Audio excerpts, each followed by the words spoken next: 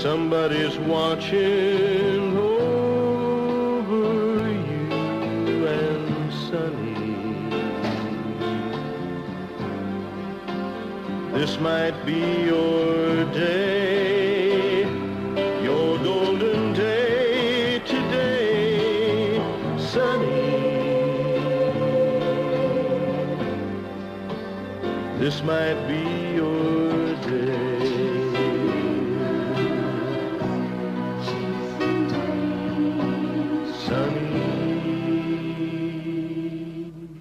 New York City, a vast megalopolis, a city teeming with millions, a city whose streets have become the breeding grounds for crime and violence. It was in this city that Sonny Arganzoni spent his formative years. He walked these streets. This is where he made lifelong friendships. It was in these streets that Sonny Arganzoni found himself entangled in the web of drug addiction.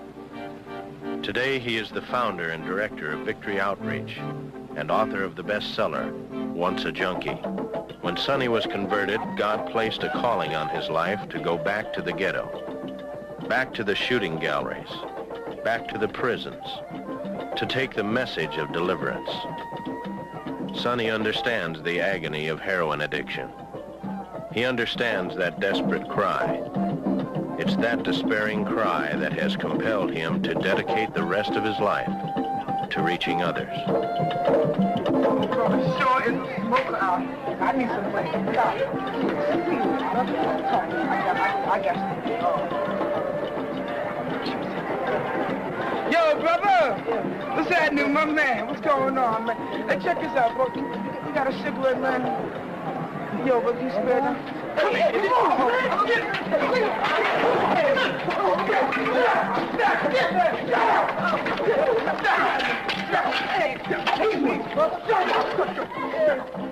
up! Hurry up, quick! Hurry up, get his money. Hurry up! Shut up! Get that ring, get the ring! Forget the ring, get the money, come on! Get the money, hurry up! I got it, man! Ready? You call it out, I'll kill you, hear me?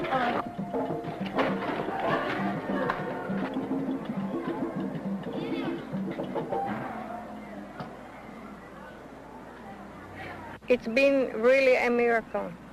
When he started going out with that company, I was so worried. I tried to help him myself my own way. I tried hard. Day after day, he was getting worse and worse. He was getting in trouble. Every day more and more. So I kept worrying and worrying until one day I knew I couldn't do it by myself. Somebody told me he was on drugs, and I couldn't believe it. But then when he went to jail, I knew it was true that he was on drugs. That was horrible for me. I couldn't take it. I started praying day and night. Then God spoke to me. I had a great experience. When God told me, don't worry, everything's going to be all right. He couldn't believe that God could speak to me, but that was true. He spoke to me because I prayed day and night for years. And then that's what happened one night. I had a phone call that he gave his heart to God. And I was so happy. And I thank God that now he's a preacher, he's a minister, and I'm very proud of him. The Tombs. The name is all it implies. Behind those thick, cold concrete walls is the perpetual stopover on the junkie's journey into death. My first introduction to Sonny was back in 1961 when Reverend Dave Wilkerson came to me and he said, Paul, he says, you are very familiar with the criminal justice system in New York, and we have one of our young converts by the name of Sonny Arganzoni. He's been arrested 11 times. He's been on drugs for 10 years, and he's been spending about $75 a day to support his habit. However, he has a case that's pending right now in Manhattan Criminal Court for a burglary charge. I wonder if you would go and represent Sonny when he goes to court.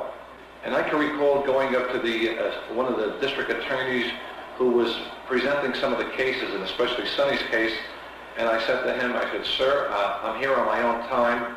I'm a police inspector, and I'm affiliated with Teen Challenge. I wonder if we could do something for Sonny. Sonny has been delivered from drugs, and he's helping kids in Coney Island and Bedford-Stuyvesant and up in the Bronx. I wonder if he could help us so he wouldn't have to be incarcerated. The district attorney looked at me, eyeball to eyeball. He says, "Who are you kidding?" He says, "No one kicks the habit." Well, let me see what I can do. Then the judge spoke. He says, "Okay." He says, "Sonny Argonzoni," he says, "I'm going to give you a year in prison, but the execution of the sentence is suspended. I'm going to parole you in the custody of Inspector Delina and Teen Challenge. I hope that you'll be a good example." Well, we were just delighted. We were beaming from ear to ear.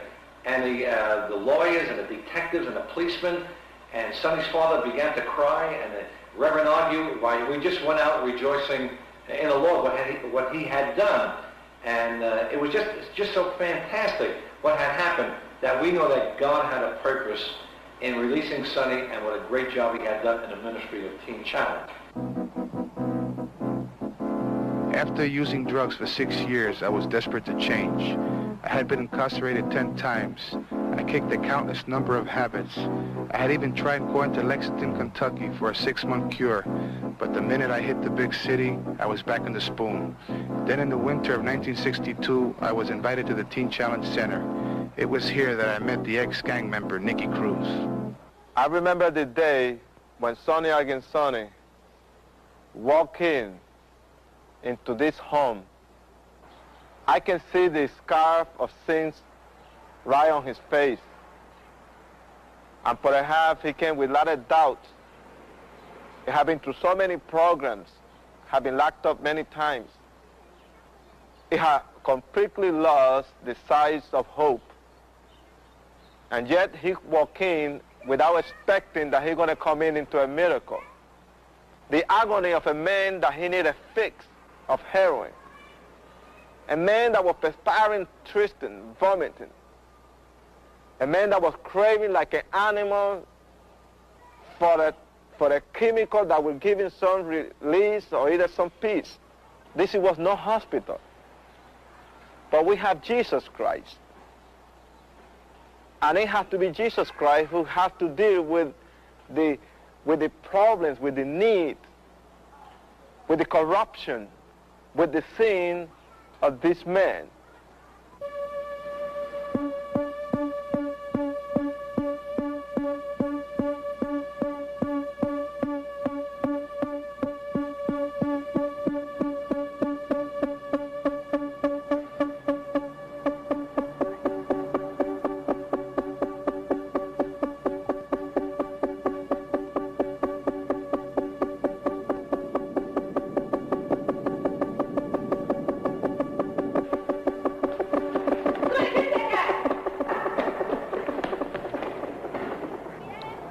It was in these streets that I first met David Wilkerson when he first came from Pennsylvania. When I first met him, I thought he was a narcotic agent and he was out to lock us up. I remember that many of us, we were scared at first, but then we found out that he came and told us that he was a country preacher. We all were really surprised because we wouldn't think that a country preacher would come all the way from Pennsylvania to these streets to tell us about the power of God. If you knew Sonny Argonzoni like I know him, you'd have to believe in miracles. I met him in the streets of New York, dirty, skinny, frightened, bound by drugs. If you'd have told me then that this young man there with a bullet hole in his leg, dirty needle marks in his arm, with a praying mother, would ever become a great man of God and a legend in his own time, I would have never believed it. It's been a great personal joy of mine to watch over the years this young man expand his ministry around the world. Sonny is known all of the United States in junkie land. You go to the streets of Harlem, they know about Sonny, they know about him in Los Angeles, the real junkie preacher. Pastor, what we fondly call the all junkie church of Los Angeles.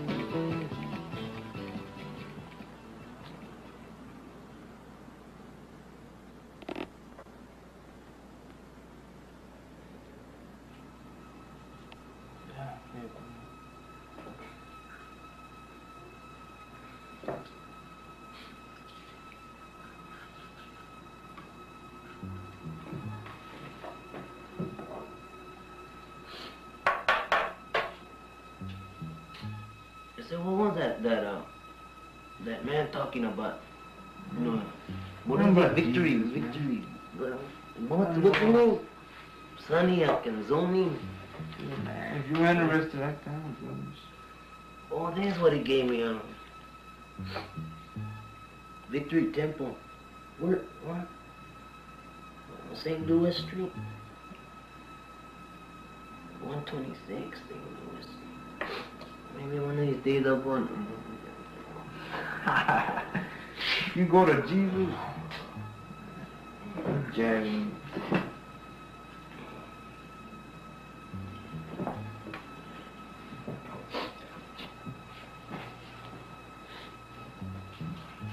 Be careful with that. That's a good stuff. So I don't want you to OD on me, bro. That's all right. It's getting harder now. To fit. That's some good. No more veins. That's some good stuff. Be careful, huh?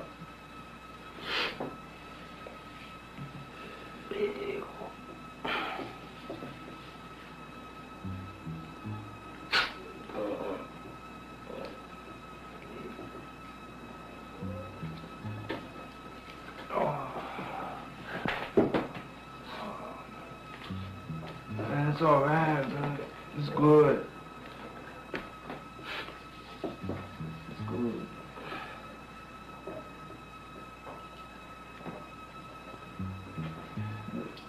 Let me have a light, huh?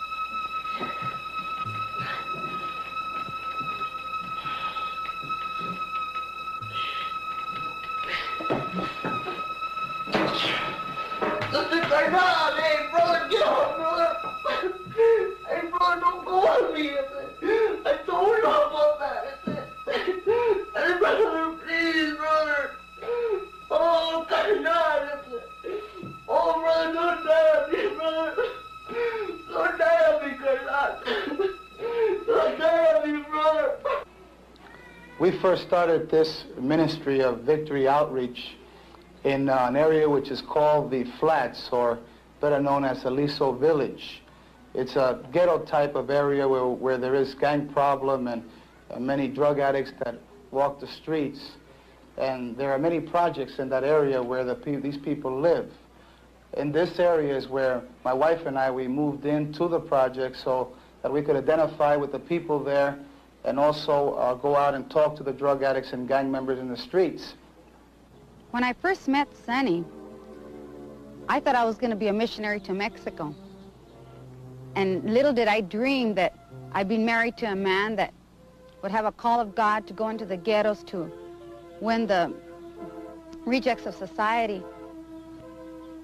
It was just so far from my imagination that he would be called in this way. In the beginning of the ministry, we had no support whatsoever. All we had was Sonny's vision that God was going to raise a mighty work. So we had to move to the projects. That's the a housing project in Los Angeles, and our rent was $36 a month. And sometimes we'd get 2 months behind on our rent. But Sonny, that wouldn't discourage him at all. He'd still go out and be talking to fellas and bringing them home for meals, and One day, Sonny brought home 6 young men to talk to them in our living room about a new way of life for them. And very casually, he turned to me and told me, Julie, I want you to go to the kitchen and fix them something to eat. Well, at that moment, I didn't want to tell him, Sonny, there's nothing to eat in the kitchen, because I didn't want to bring down the things that he was telling them. He was telling them how great and how good God was and how mighty he was. And if I was to turn around and say, well, there's nothing in the kitchen, I couldn't bring the gospel down like that. So I said, Lord, I'm going to trust you. I'm going to go into that kitchen and I'm going to fix something to eat. When I went into the cupboards, I found a box of pancake mix, but with only a small little bit of it in the package. And I knew that God had to perform a miracle for me. I had a little bit of butter and a little bit of syrup, so I began to pray. And then I got a bowl and I poured the pancake mix in the bowl. I got a little bit of water and poured it in, and I just was believing God for it. I closed my eyes and began to pray and stir it.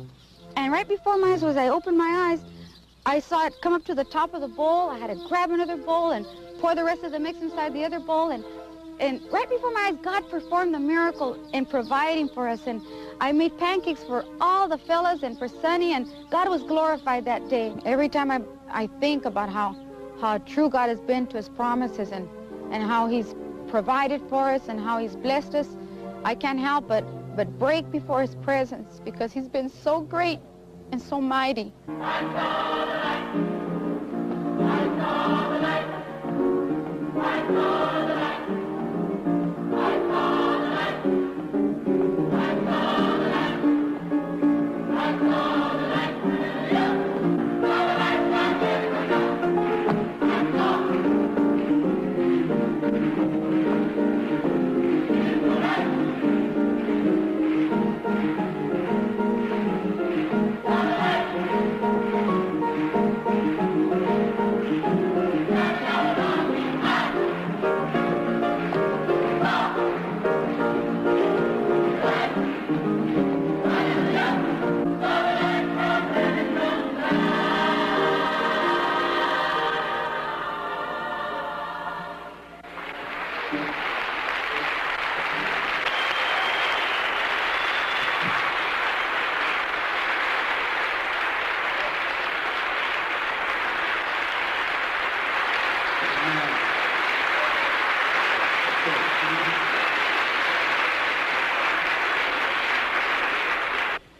I want you to consider why this decision that you're going to make tonight of accepting Jesus Christ as your personal Savior will tell whether you'll be happy or miserable.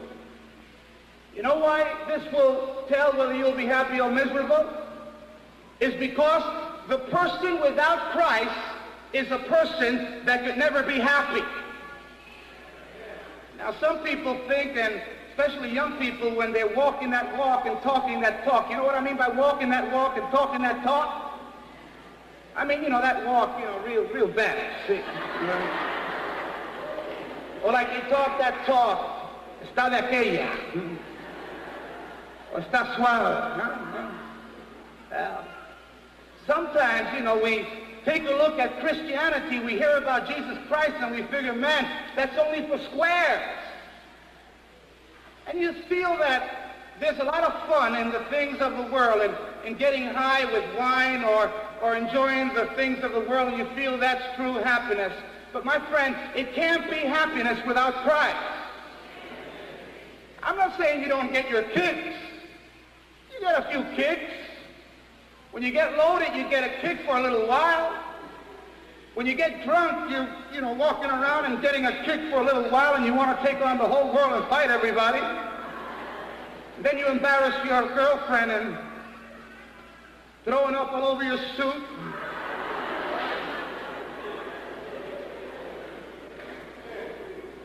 Those are kicks for a little while, but it's something that's not lasting. You know, I won't be able to convince you, but there's someone else that is able to convince you. There's that little tugging that takes place deep inside our hearts, that as you're sitting there, you begin to get nervous and something is happening inside. You don't know what it is, but something is bugging you. My friend, it's the Holy Spirit.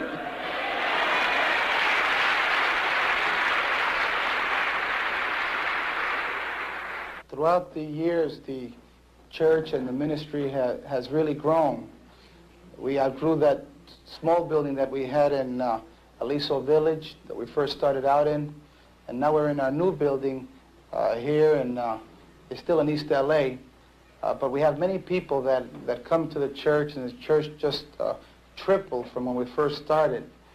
And out of these people that have come in and have come into the church, there are some of them that have gone to Bible school and also graduated from Bible school, and now they're involved within the Victory Outreach Ministries. We have a few of them that are directors of our homes. We have the Rehabilitation Home for Men. We also have a Rehabilitation Home for Girls.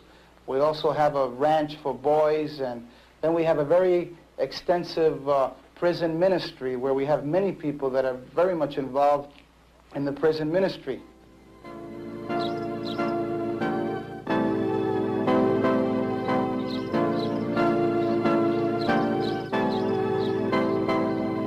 Nestled in the green rolling hills east of Los Angeles is the Hacienda Victoria, a refuge for young women who come here for help in kicking the heroin habit.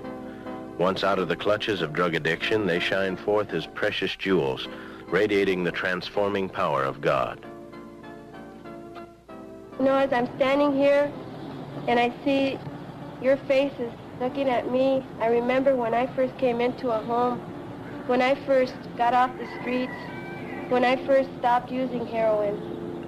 You know, there was a time also when I was so strung out on drugs that I would try anything just to be able to make that next fix that I had to get, because without that fix, I wouldn't be able to go on another day or maybe even another few hours.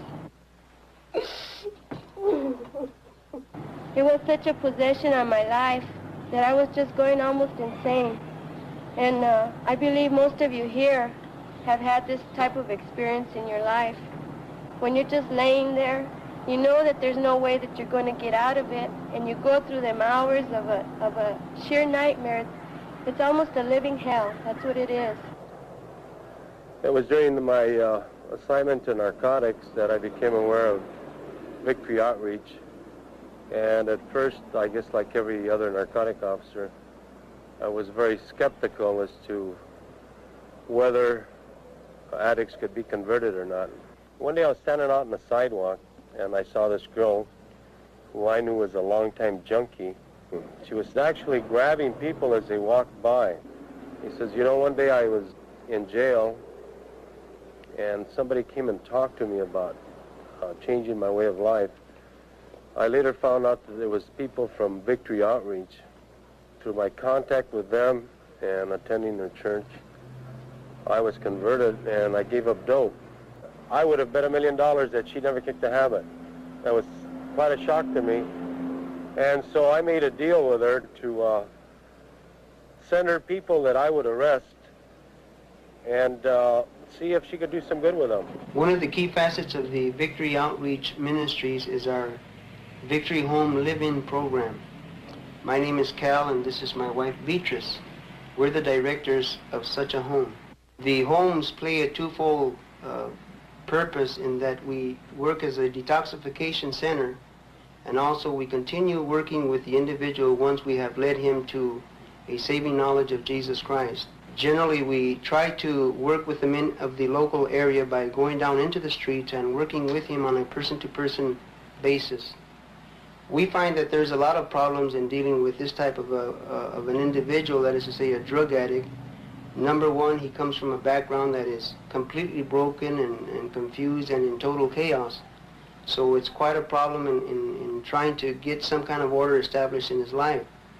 But once he's come into the home and he's gone through his withdrawals, which generally takes a couple of weeks, we're able to work with him personally and then continue on working with his wife.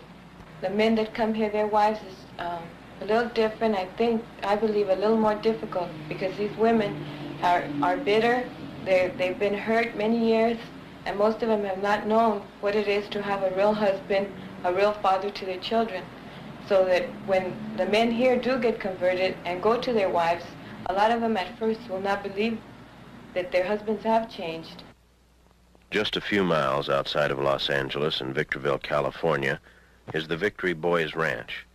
This ranch was established in 1972 because of the dire need to reach young gang members before they became involved in hardcore heroin addiction. Gene Rodriguez, a former addict, and his wife Cynthia are the ranch directors.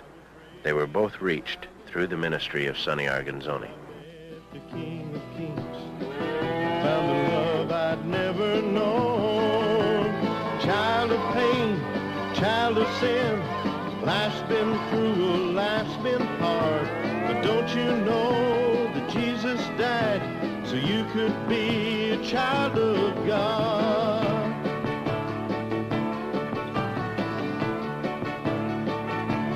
I was born a child of darkness, and I was raised a child of scorn, until I met the King of Kings, and I found my life reborn.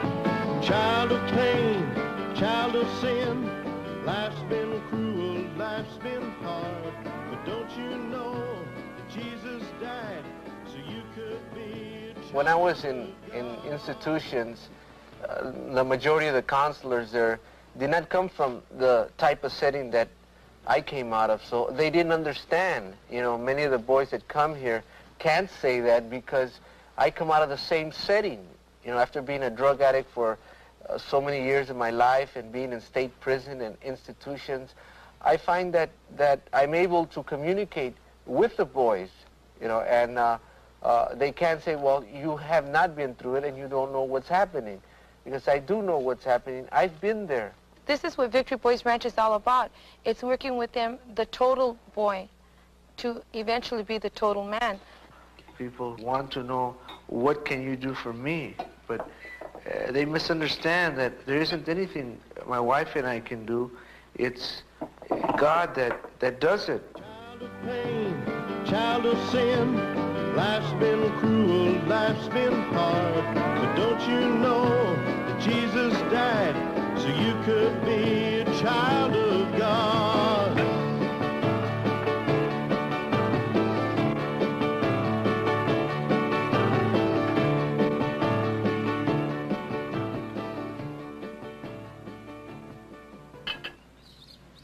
One of the many friends of Sonny Arganzoni's Victory Outreach program is TV and motion picture star Dale Evans. Her heartfelt concern for the youth of America has motivated her involvement in the Victory Outreach program.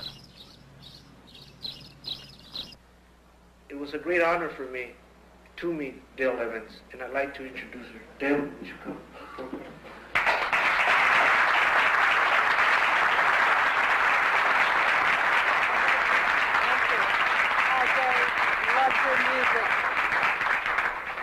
Thank you very much. Do you know, I've been blessed so much. I've heard so much tonight. I'm just ready to go home with a heart full of joy in Jesus Christ. Aren't you? Isn't it wonderful?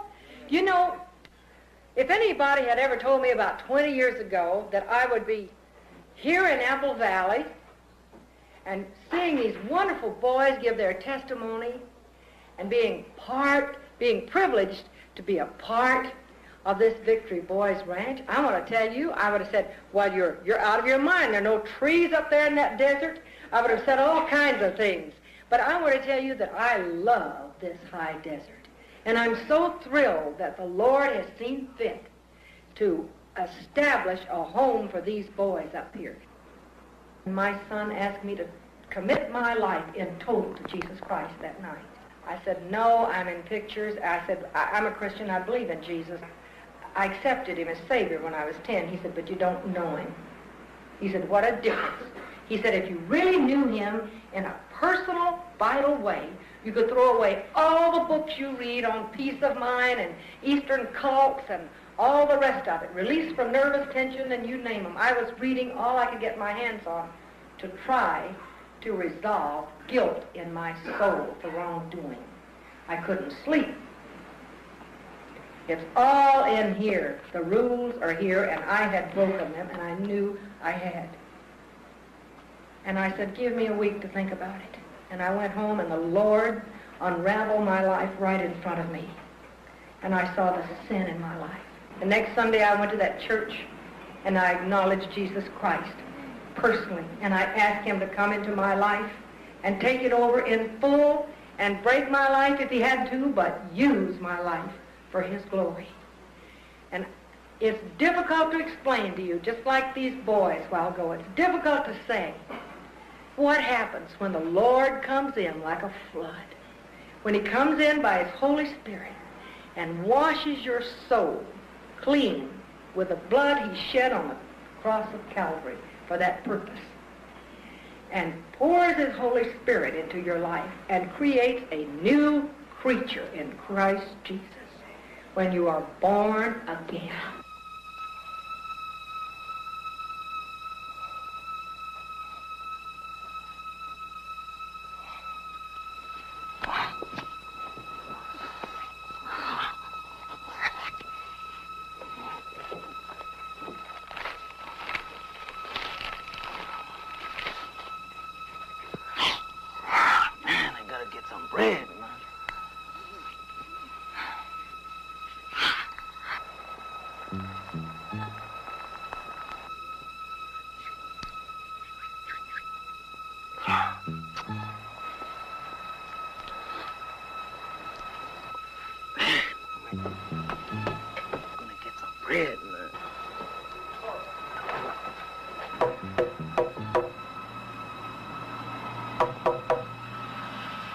Freddie, it's me, Sonny. Oh, man, Open the get door. out of here, Sonny. Listen, I don't want to hear it. Freddie, listen, I know I heard you just got out of jail, and I also heard about your brother. Somebody else, man. Listen, man, open the door. I got to talk to you. Listen to somebody else, man. Why don't you get out of here? Get out of here. Get out of here.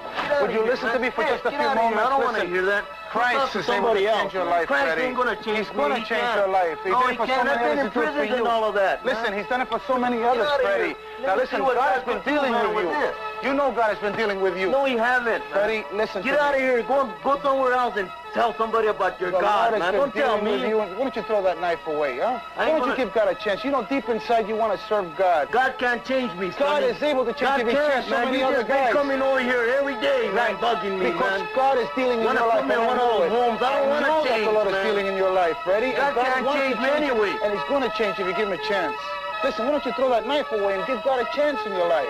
He's done it for so many others. He did it for Bobby. He did it for Cal. He did it for so many other guys. He's able to do it for you if you give him a chance. Why don't you just throw that knife away and turn your life over to him? You won't have peace. You won't have happiness until you surrender your life to him. God can't change me. Yes, he could, God Freddie. can't change Just me. try him. Give him a chance and he'll do the work in your life. Will you please give him a chance? In fact, right now he's working in you. This is God that's dealing in your life. Oh, God. Oh, God, help me, God. Oh, God, change me, God. Change me, God. Oh, God, change me. I'm tired. I'm tired, God, change me. I remember when I used to walk these streets, man, and hang around in these corners, you know, and used to think that I was bad, but I was just putting a big front, man. And the inside I was screaming for help. And these corners right here got me to prisons, man, to jails and prisons. And none of the homeboys and homegirls did nothing for me. They don't send you no money. They don't send you no letters or nothing like that. Until I got out and I met Jesus Christ, man. I could stand here and say that I'm a Christian, and I'm proud, man, that I'm a Christian, man. And it takes more guts to stand here and say that you're a Christian than to stand there, man, with an emptiness inside your heart, just screaming for someone to give you a little bit of love, a little bit of understanding, a little bit of attention, man. And the one that could give you all that love and attention, man, is Jesus Christ, man. Lord, I come before you this day thanking you for all the wonderful things that you have done. Lord, when I think about these lives that at one time were wrecked by sin, where families were divided and there was no love within the homes, when I think about these lives that had to be out in the streets day and night working angles to support their habits, when I think about these young people that were out there in the streets without hope and without love in their hearts. But, oh God, you reached down your hand of mercy and you extended love unto them and you changed their lives. Oh, Lord, I thank you also for the many, many more that will come into this beautiful experience. I thank you for the moving of thy Holy Spirit and reaching out to families and reaching out to young people and changing them. Oh, I thank you in advance for the wonderful things that you will continue to do. Lord, I pray that you continue to reach the addict. I pray that you continue to reach the gang member. I pray that you continue to reach these families that are lost and bound.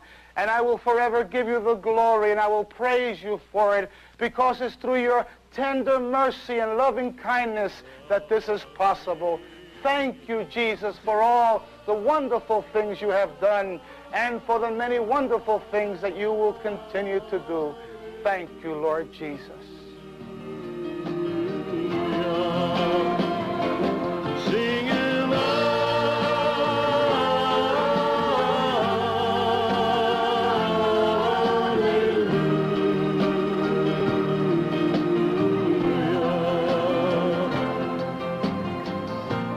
In the beginning was the Word, and the Word was with God. The Word was God, and the Word became flesh and dwelt among us. And we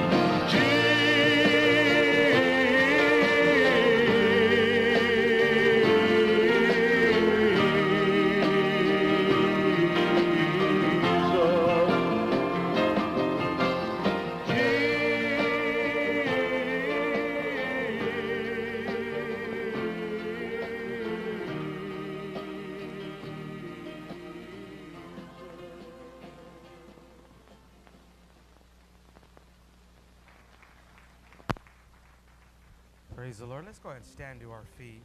What a powerful, powerful video to show the history of our ministry. You know, that's what it's all about. It's about taking the gospel where the need is at. You know, someone was willing to answer the call of God going from all the way from Pennsylvania, saying, you know what, there's a great need in New York. I'm going to go out there and preach the word. Not knowing what was going to happen, not knowing the impact that was going to take place all over the world by one man. David Wilkerson went, ministered to Nicky Cruz, and he travels all over the world preaching the gospel. Was able to reach Pastor Sonny. Now we're part of a worldwide ministry. Come on, give the Lord a big praise. And see, that's why evangelism is so vital and so important, because you don't know the life that you would touch. You don't know the impact that you will make. You don't know that soul that is hurting and lost. And by you just telling them your testimony, just telling them how good God is, what God can do in that individual's life. Because you know what? Someone did it for you. Someone told you about Jesus. And you know what? I want to do an altar call today. And this altar call is an altar call to say, God, use my life.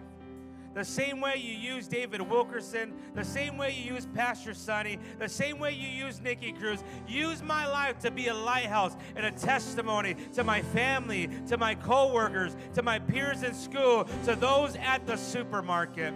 And so I want to pray for a boldness today, a boldness to share the gospel with somebody. And so tonight, I just want to open up these altars. I just feel God wants to give you a freshness. God is envisioning you. God is reestablishing and reminding the call that He's placed upon your life. And that call is just simply telling somebody about Jesus here today. And for those that are tuning in online today, you watch this powerful video, and I believe God ministered to you. The same way God ministered, the same way God stirred us up here in the church, I believe God is stirring your heart right now. And God wants to use your life to tell somebody about Jesus. And so just all over this place, let that be your prayer tonight. Say, God, use my life to make a difference, because you have a family member tonight, a family member that's on drugs. You have a family member that's in prison. You have a family member that is finding themselves in a suicidal state of mind. And God wants to use you to let them know that there is hope in Jesus tonight. Father, tonight, God, Lord, tonight, God, I believe you stirred something in our hearts, God. You stirred something in our heart, God, to say we are called to be Victory Outreach. We're called to share with others about the saving knowledge and the power of Jesus Christ, God, of letting people know, God, that there is hope, God, in you, God. Letting people know, God, that no matter the condition that they're in, God, their impossible situation, that you're a God that is able to make something possible. You're a God of miracles here today, God. A God that is able to set the drug addict free. A God that is able to restore marriages. A God that is able to restore our minds, God. A God that is able to heal. A God that is able to deliver from depression and oppression, from suicidal thoughts, God. You're a God that is able to deliver from pills, God. You're a God that is able to deliver from alcohol, God, from drugs, my God. You're a God of miracles today, God.